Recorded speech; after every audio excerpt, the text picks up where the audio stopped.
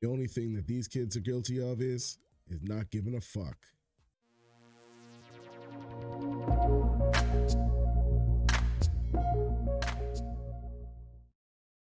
What's Hood YouTube? You're here. I'm here. Do me a favor, hit the like, share, subscribe button. All them shits is free. Now let's get into this.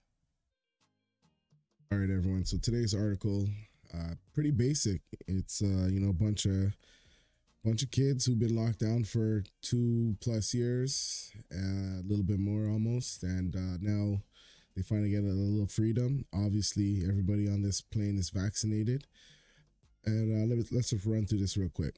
Passengers on Sunwing party plane could face jail time, thousands of dollars in fines. A group of Quebec influencers and reality show stars could be facing thousands of dollars in fines after videos surfaced of them partying without masks on board a Sunwing flight from Montreal to Cancun. Images from December 30th flight showed passengers ignoring public health measures, jumping and dancing in the aisle, vaping, and openly passing around a bottle of hard liquor on the plane. In one video, a person could be seen crowd surfing while the plane was in the air. The federal government released a statement Tuesday saying that the Departments of Transport, Public Safety, and Health have all launched investigations into the incident. There could be fines of up to $5,000 from Transport Canada for each offense on board, it said. Additional fines and even jail time could follow if passengers were found to be endangering others, or if they provided falsified information upon the return to Canada. So here's a few seconds of some bullshit. Oh, god damn.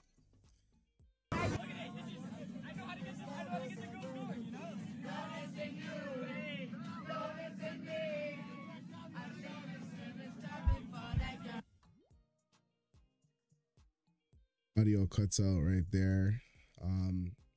Apparently Justin Trudeau, blackface, Mr. Blackie, Tyrone Trudeau, says it's a slap in the face. Prime Minister Justin Blackface Tyrone said Wednesday he was extremely frustrated seeing the videos.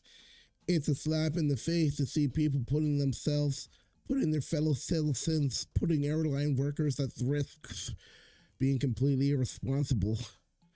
And I'll actually let this bitch ass say it in his own words.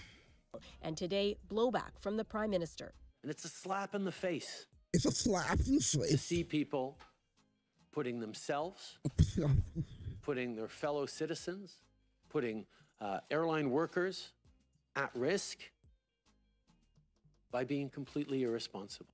Yeah, this guy always has like a box of tampons in his mouth.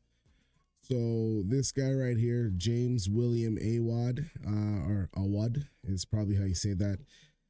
He was the event organizer, and he's like, I take this matter very seriously. A simple party on a plane did all this buzz.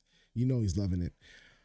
I will like to take a moment to sit down and rethink everything, especially how I could do things better next time. Give me a moment to understand the situation better.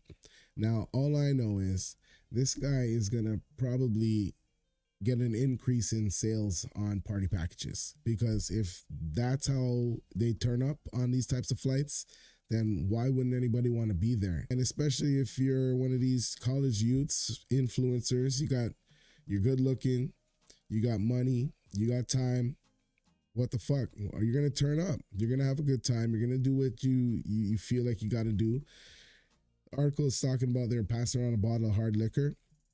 I think it was Grey Goose. They're passing around some goose. So if everyone's drinking from the bottle, science, alcohol, it cancels out, okay? You can't get the coof.